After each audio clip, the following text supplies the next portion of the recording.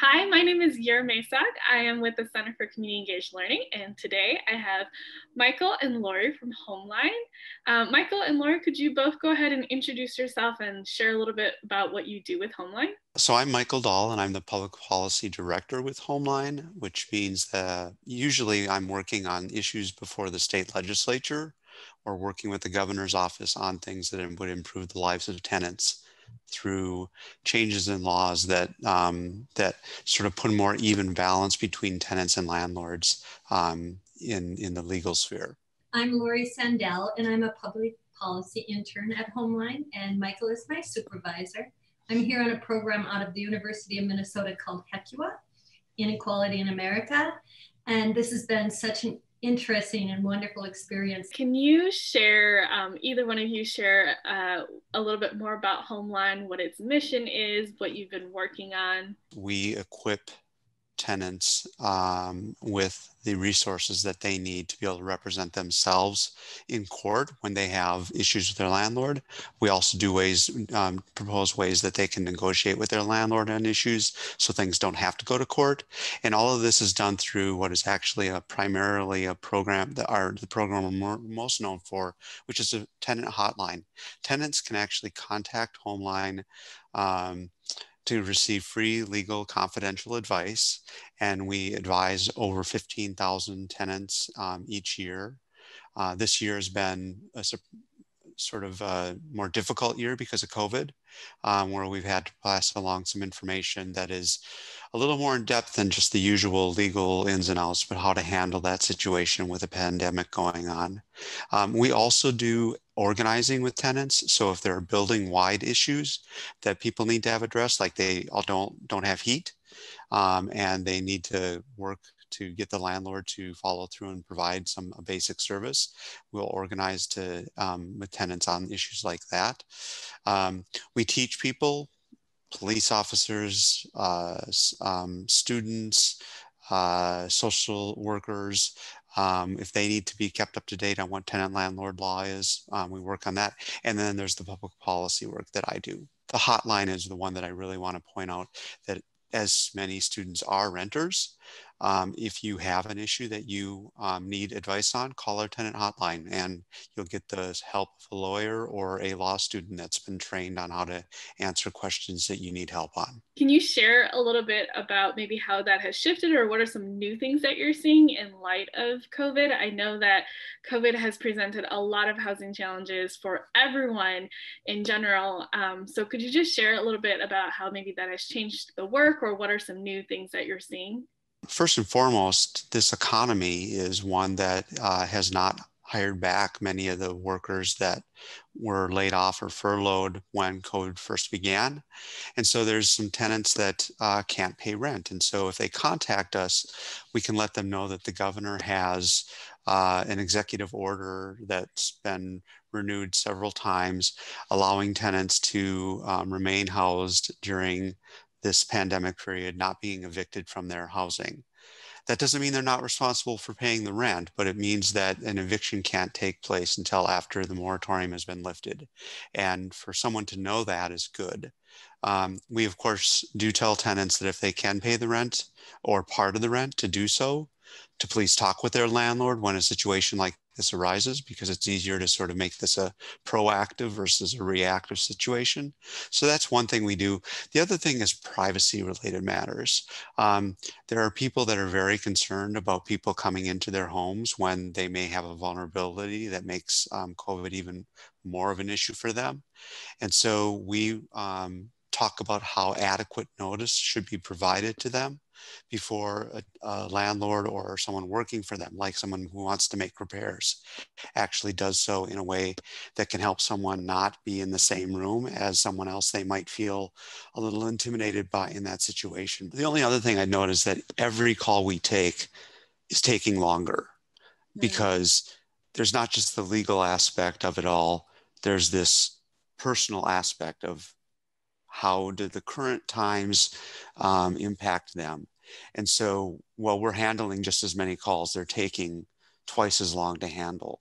And we're more than happy to do that. It just means that there are volunteer experiences that we can actually provide people to help us address situations like this and the increased call time that we're facing. Let's talk a little bit about the approach that Homeline takes. You're an advocacy organization. Can you talk a little bit more about like what that means or what that is?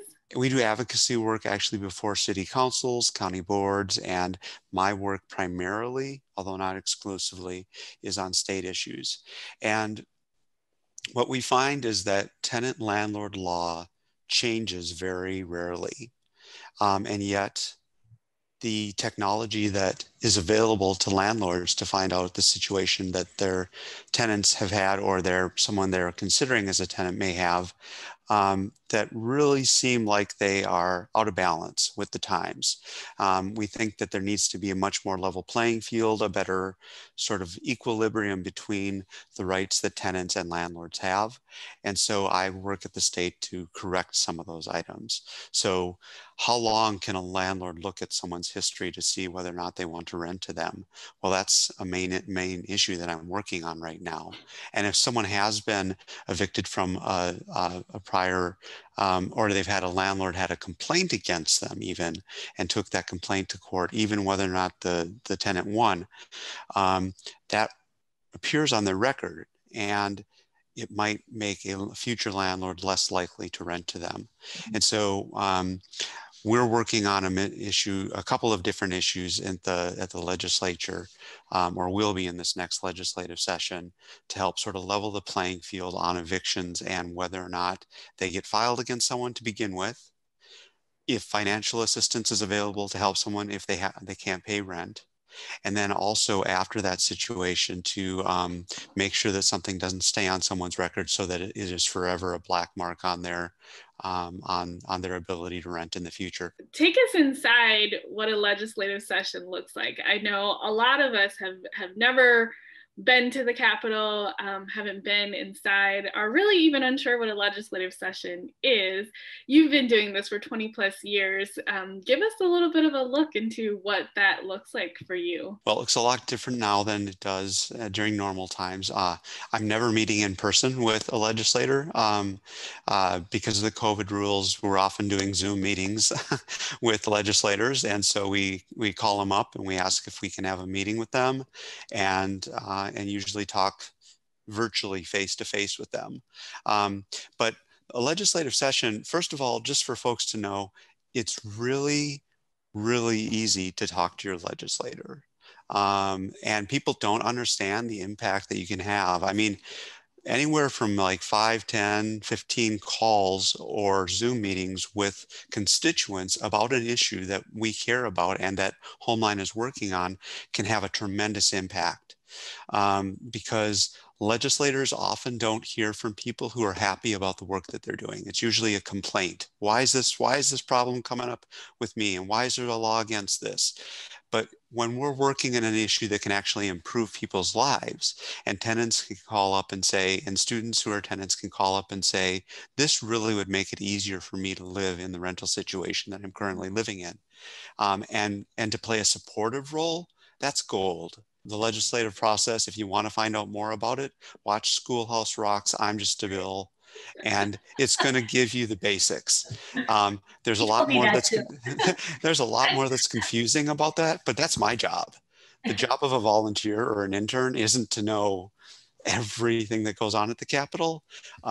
It's to be involved in some way that meaningfully connects a legislator to an issue that their constituents are facing. Let's talk a little bit about your job. We're talking about advocacy.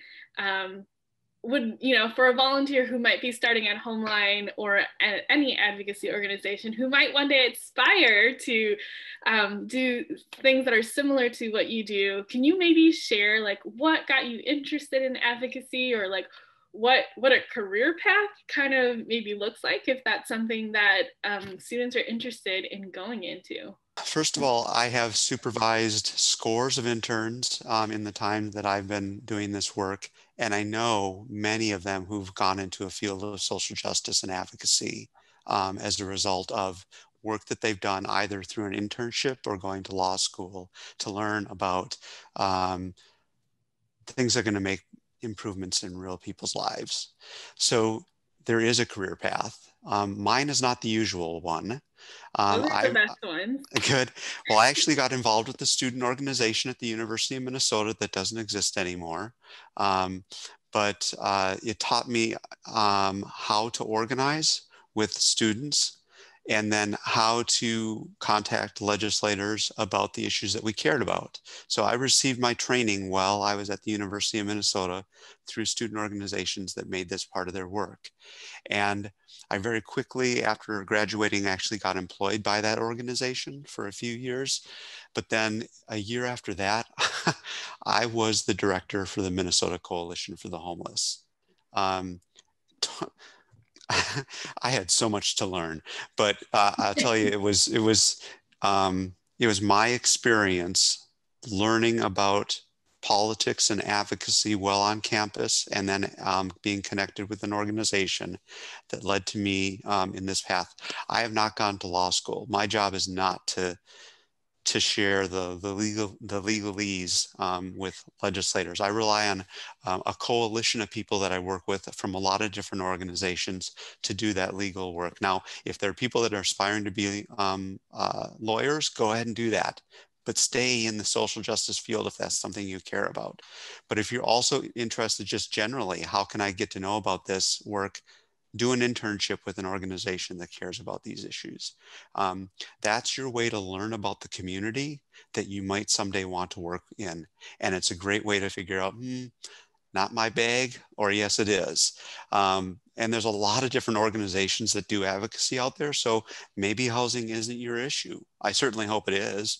But if it isn't, there are organizations working on environmental justice, racial justice, a slew of different issues, and do an internship with them to figure out if that's a good fit for you. Speaking of internships, I'd like to ask Lori the same question of like, what got you interested, or where do you plan to go with an internship with Homeline? What's on the horizon for you, or what has brought you there?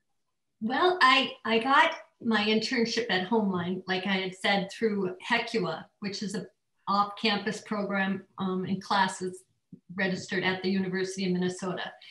And I fell into the social justice field the semester prior to this by taking an art for change, social change class that was also a HECUA class.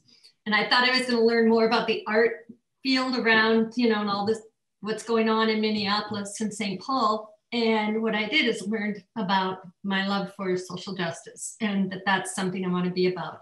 So I took from that class, I came to this class, and I was assigned to Michael at Homeline. And I've been the luckiest intern, I think, that has been here. What I'm learning is amazing. Just, the process of policy making, of representing people that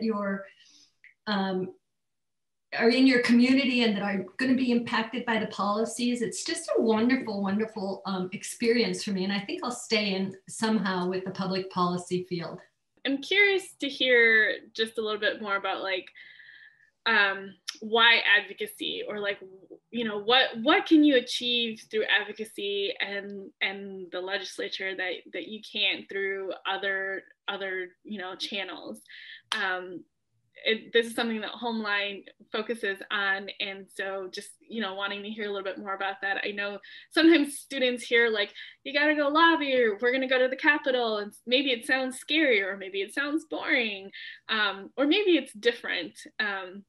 So for someone who might be, I don't know what that is, can you just share a little bit about that? First of all, advocacy is when you work on issues that impact a lot of people, and you want to change policy to better represent your needs. So it's not the one-on-one counseling that our lawyers do. It's not education. It's actually going to the Capitol or doing a Zoom meeting with your legislator and telling them your story. Your story is what gets them to be concerned about, well, this might be the concern of other folks in my community as well. And maybe it turns into more meetings with other folks as well. But it really is the direct experience of constituents, that advocacy that asks for something to change in law to help make real improvements in their lives. And that all starts by connecting with constituents like students at the U who may feel like they deserve better housing conditions, or they have an issue with their landlord. So that's what advocacy is when people band together and they ask for something bigger, better than what the current law provides. Students are, and I have involved students in campaigns where we got $100 million devoted to affordable housing. It was different with a different organization at that time, but a lot of folks in a big coalition were asking for this. And the 3 interns I was supervising had a dramatic impact. They helped my organization and me be more creative and more effective when we did our advocacy at the Capitol, because they were able to do work that I simply couldn't. And when I do an internship with someone, I do a beginning, middle, and end. They take a project from beginning to end so they can put it on their resume and say, I want to do this in the future. Advocacy has changed. If you think of this country's history, it's by organizing and advocacy that major changes have happened on everything from Social Security to food stamp programs to the war on poverty and the other things that were involved with that. It happened because people banded together, said they had a common interest, and then they demanded changes from their legislators and were able to make that happen. And students actually have been at the forefront at a number of those issues because you sort of have a little bit of the luxury of time, a little bit of the know-how that you can get when you're at school, and also just this connection between classes and programs outside in the community that sort of make for an education to be a more rich, enriching experience. I feel like we're moving into like the next question that I wanted to ask is just sharing like what have been some of the celebrations and victories that you've experienced and seen to, you know, give us some hope for what's coming. I had a number of students at the University of Minnesota, some through the HECUA program, some through departmental advisors, turning people away from the sociology and poli-sci departments, on tenant bill of rights that passed about 10 years ago. I don't remember the details, but we passed 8 different things that we wanted changed in tenant landlord law. And one of the projects was actually a student who didn't know why she chose to intern with me. She was really scared about politics. And I saw her drawing these little sketches of legislators who are superheroes when they asked for this particular change. And I said, why don't we do these on big poster boards and give them to legislators whenever they've said something appropriate about better tenant rights? And it was great. We had like 10 different posters that we presented to legislators, and they felt great about, and they posted it in their office like something that made them proud as a supporter of tenant rights. And we saved a number of issues that were on the chopping block from happening, because these legislators turned not just into sort of advocates for a change, but they took a leadership role. And so it had like a legislator swooping in and helping pay the students' debt that they had because they didn't lose something called the renter's credit. It was just an amazing experience that I'll never forget. I feel like that's a really beautiful intersection of art and social justice as well. Right. Yeah. And it all happened because a student brought her own skills to what advocacy meant for her. Let's talk about interns and volunteers. You know, I think we've seen the great work that Homeline is doing and the work that you're still currently doing. How can students plug into that? How can students support Homeline? How can students get involved in advocacy?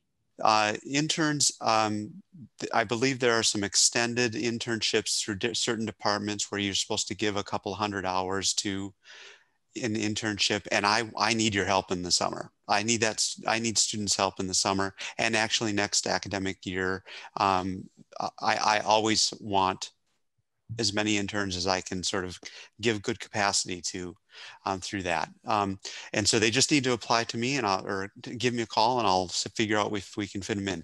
Now, volunteers, this is where I'm going to ask people to do that thing that's so uncomfortable, and that's actually contact their legislator. And what I'm going to do is teach you how to do that in a way that is completely within the skills that you already have. And then I'll keep you informed about how your work actually changed the dial somewhat throughout what is a semester or a legislative session. How have we moved the ball forward? And you may want to do something that's more than just a one-time 10-hour sort of volunteer experience. I do want someone who is willing to give enough time to learn about the issue, and then enough time to do an action related to the issue. And we already heard that, bring your skill set, bring your passion. There are so many different ways to reach out to your legislators, as we saw with like art, that is a really touching way to reach out to someone. Mm-hmm. So that's really awesome to hear. Lori, I want to come to you and ask you, what has your experience been like? What have you been working on? What's your experience been like? How's it going? It's going great, really great. We had a big push when I first started, and I had a learning curve that was really big, really quick, a short period of time. But Michael was perfect in supplying the information I needed to get through to understand the bigger picture. So then we started working on the policy applications, the proposal applications for policies. And that was a big push. I started it. I went through the middle, went through the revisions with Michael, and did the finished product.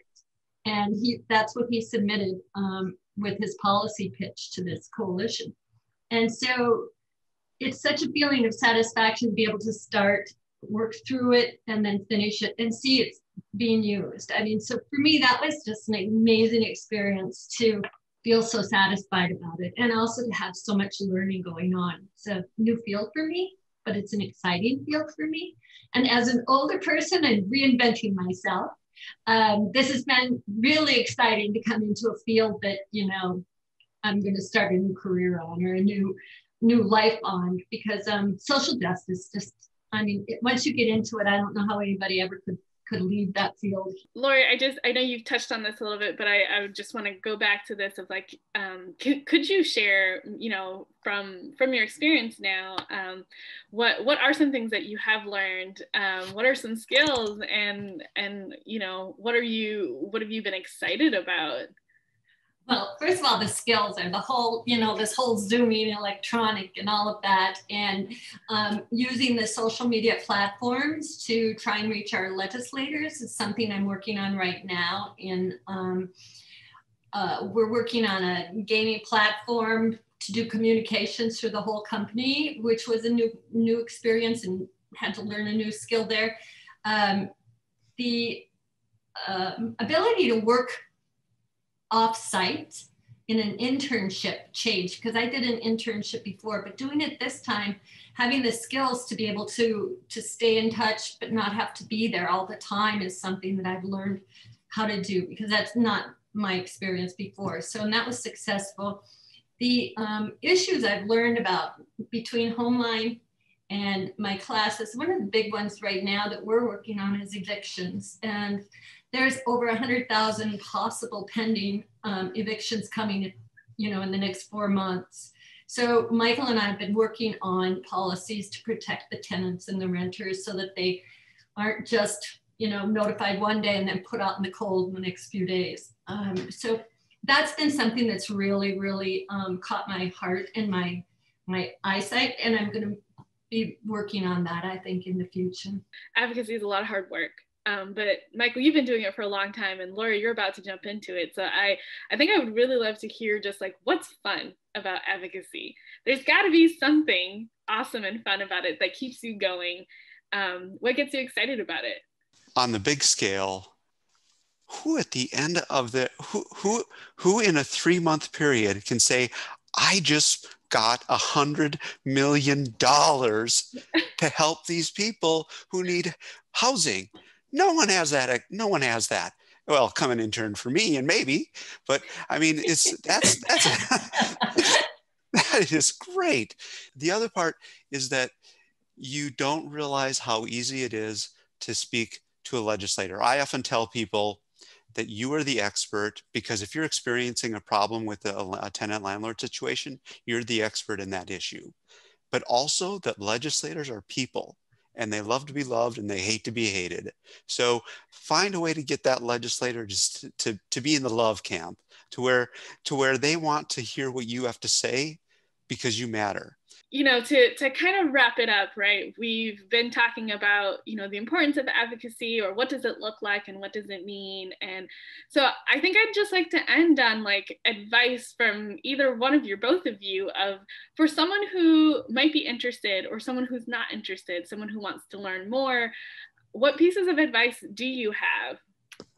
I think, first of all, what I've learned, one of the most important things when I came into this internship, or even before I did this, interview the supervisor you're going to be working with is really important. To know that you're going to get along, that you're going to have something besides just do input and stuff like that, that you're going to have real experience and real information coming your way of what that organization does. So when you do the interview with the organization, that's important. If you're lucky, you'll get someone like Michael, which has been a big change and a wonderful influence. And the other thing I would just say is, you know, check out HECUA, dive into your social justice issues, whether it's out marching or like me behind the scenes, but it's all important because we need it all to happen right now and all of us to work together.